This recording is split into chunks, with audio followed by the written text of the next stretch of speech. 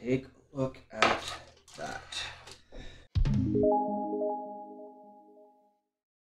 Hello, welcome to a brand new episode of The Chubby Chef. It's been about 2 months since my last video. The last 2 months have been pretty crazy around here. My mom took a fall, injured herself pretty badly, had surgery, so she's been getting better. She's on the road to recovery every day, a little bit better, so we're thankful for that. But it has made making videos a little bit tough, but here we are. I'm ready to begin. One of the things for the new year that I've decided to do is to expand my culinary abilities, in particular in vegetables, because in my house we only ever really eat beef, pork, chicken.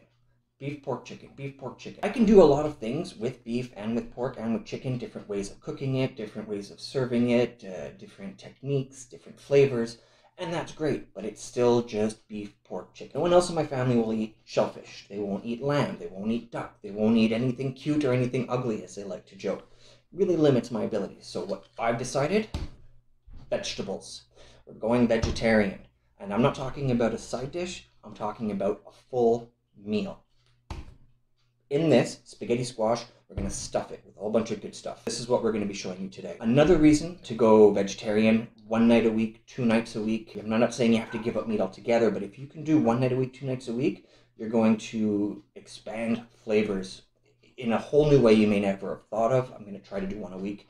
And it's better for the environment. Cows and pork and even chicken farms, dairy farms, all of these things are of a huge environmental impact. A lot of methane produced from their farts, let's be real, but also the amount of water and of feed that it takes to get one cow into a healthy weight for slaughter far exceeds the amount of meat that you get. So really, this is the way that the whole world should be transitioning. We're going to take it one step at a time. So, stuffed spaghetti squash. This is how we're going to start. First, we're going to cut our spaghetti squash in half. So let's get started on that. You're going to cut it lengthwise, in half, all the way across. Spaghetti squash is very tough. That's why it's a winter fruit, because the rind, or the skin, is, well, a lot tougher than I realized. So we're going to start with the pilot hole. Careful with your fingers. That's something that I'm notoriously bad for forgetting about. Almost like a hammer.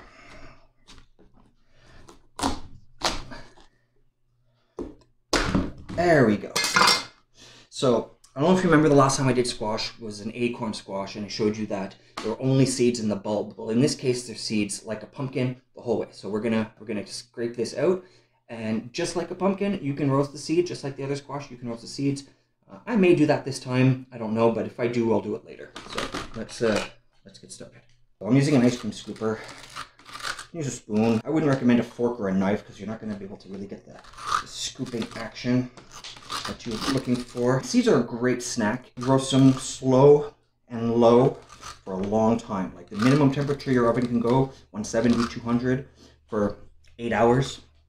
That'll give you a nice roast on your pumpkin seeds, and with a little bit of oil and salt. Not too much. Trying to keep it a healthy snack. If you're gonna add a ton of salt, you may as well just have chips. Last little bit right here. Okay, so that's clean. So what we're gonna do next is we're going to take this onto a cookie sheet. On the cookie sheet, we're gonna place it a little bit of oil inside. I'm gonna place it down, bake it in the oven for about 35 to 40 minutes at 375. So I'm gonna put that in the oven now. While we're waiting for that to cook, I'm gonna start chopping up a red onion and a zucchini, because that's going to be part of the stuffing. Okay, so to cut an onion, you've seen me do it, I'm sure, but there's a technique to it to get it into a dice. You cut off the fluffy end, you leave the root ball, okay? Then I'm going to cut it in half at the root ball, like that. From there, it's going to be a lot easier to peel off the skin, and then you're going to cut all along like that, not all the way to the end, not all the way to the root bulb. You want the root bulb to be holding this together, because that's what we're looking for, that type of consistency in the dice. Now, the recipe called for only 1 small red onion. I had a big one, so I'm only using half. I'll save this other half for something else. Zucchini is pretty simple.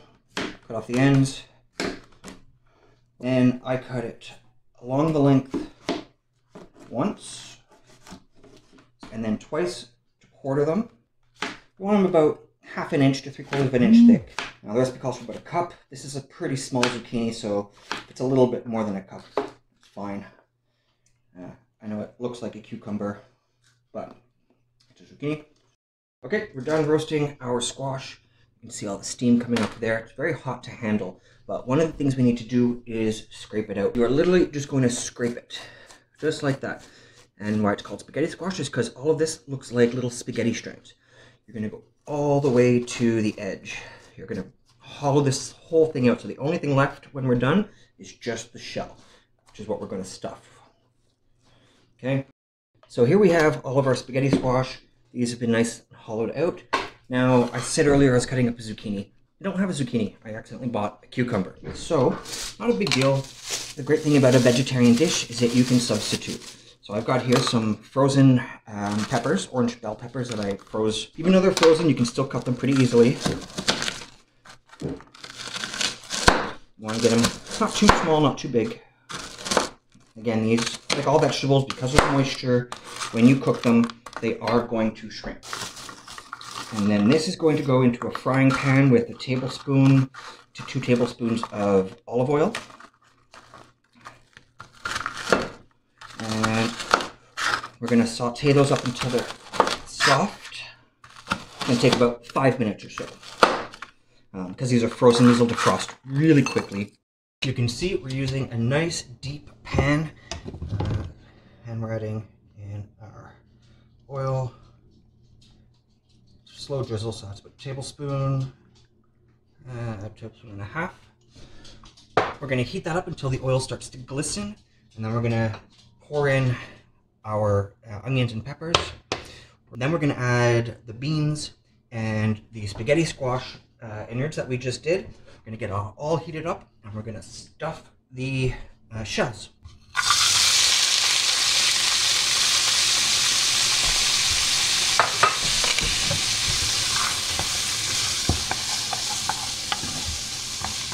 So we're on a medium-high heat. Then we're going to add a can of black beans. That's the meat replacement. A lot of protein, very good for you. And then we're going to add the spaghetti squash.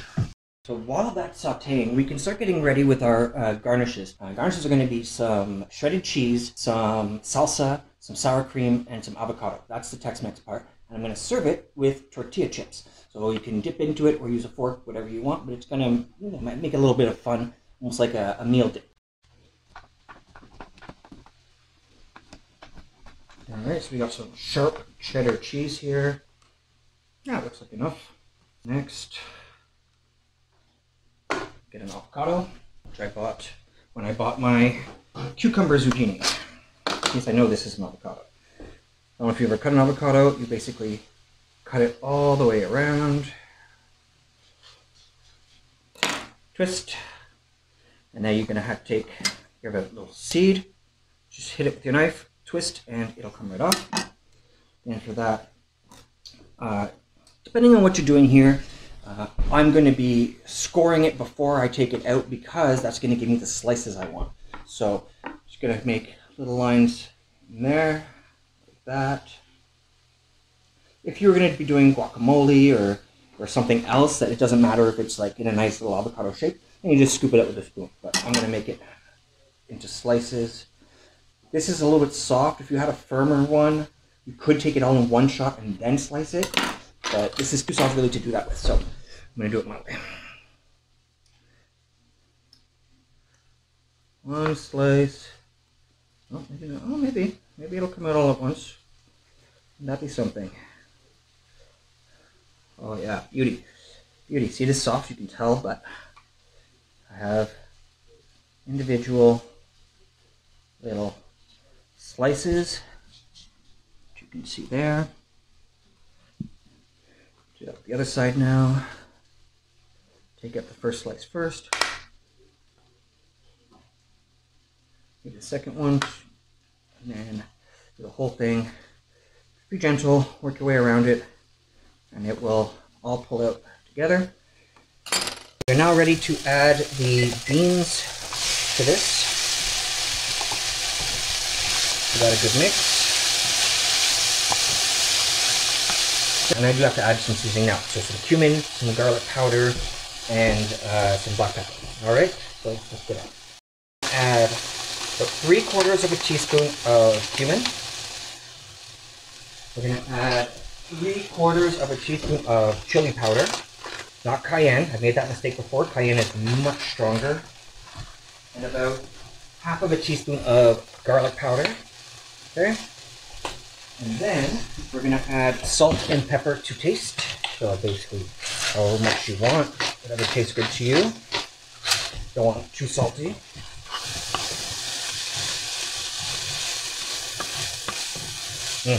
And the black beans really add to that Mexican flavor, which is what I'm going for.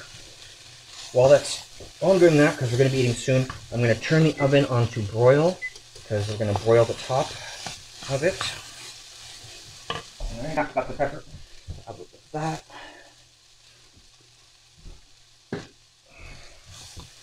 Okay, so now that that's heated, in goes our spaghetti squash.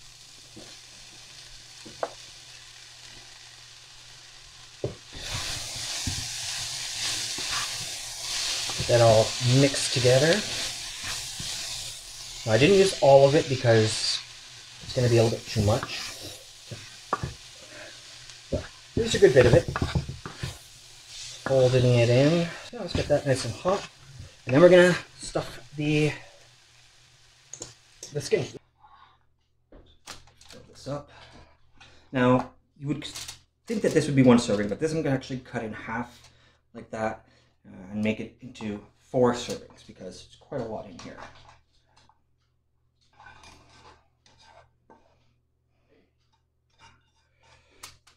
Okay, then we're going to top it with some of our cheese that we grated. And they're going to go back into the oven under the broiler for about, I don't know, 1 or 2 minutes.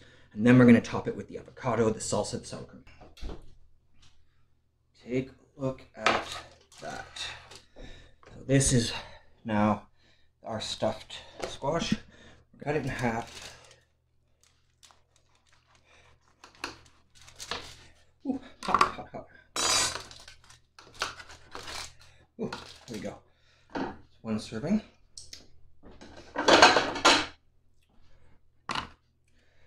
That's a 2nd serving. And then I'm going to cut this in half as well. Ooh, hot, hot, hot. I think I'd learn. Skin is very tough. Serving number 3. And we got some that fell off here. Just gonna put that right back on to serving number 3. It's mine, or Dad's. And now to top it with some avocado.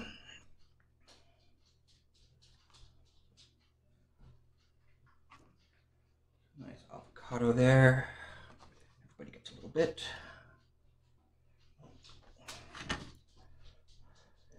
Followed by some Kirkland organic salsa.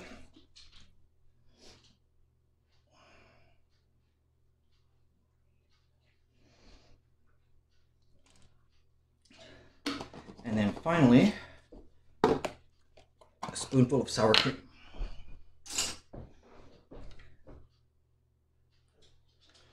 Okay, each one. And then serve with it some tortilla chips, and then supper is ready. Ladies and gentlemen, we just finished. We ate. That's the last one left. It was excellent. I'm definitely going to make this again. It was very, very tasty. It was just filling enough without being overly filling. And you know, I'm going to the gym in a few minutes, so I really didn't want something too heavy in my stomach. So anyways, make again. Thank you, Jeff Rock, for that suggestion from Facebook. I'm going to look at all of your other suggestions as well, guys, but that was the first one that caught my eye, so thanks, Jeff, and we'll see you next time. Thanks for joining.